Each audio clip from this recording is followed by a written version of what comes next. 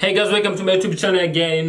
Today you can see my settings change right now, so I'm doing some different type of video right now. I want to just have a conversation between me and you. So here we have a topic of a government trying to nationalize every big business, all the infrastructure, all the mining company and everything. So today I decided to do a video about this topic because Julius Malema, he posted a video on Facebook talking about nationalizing all the mining businesses, power businesses, and other infrastructure businesses. So I thought it was actually a very, very terrible idea. I'm a big supporter of Julius Malema. I like most of his idea, but not every idea. I found this very stupid for actually Julius Malema to even think about it in terms of the economy. So I'm going to give you the reason why I think personally this is a very terrible idea for actually any democratic nation and also any capitalist country. So here's the reason number one.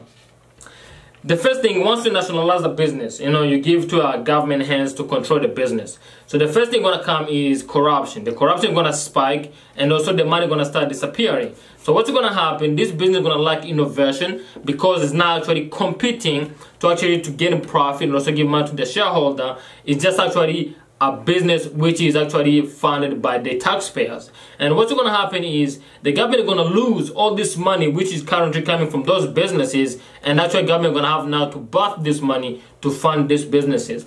So the other point is, once we nationalize these businesses, put in a government hands, and now the lack of innovation kicks in, and now we cannot make enough money. The corruption, the money is getting lost. What's going to happen is they're going to start laying off employees. They're going to start laying off workers. So if you're in one of those businesses, you're probably going to start losing job because now this business can't afford to pay you. So we saw this example in so many countries where the country started nationalizing business, but what happened in the end was never a good result. So what I think is, if we want to actually be able to create equal worth, we're trying to make sure that poor people get more money, the government should actually start investing in actually entrepreneur, creating a program which actually help a startup. If you have a small company, there's a government program you can go to and actually get a help like how to start, get a loan, or get investment, something like that. And then in that way, we can actually build a new industry and create a new job without actually relying or fighting over old business. 20 years, 50 years from now,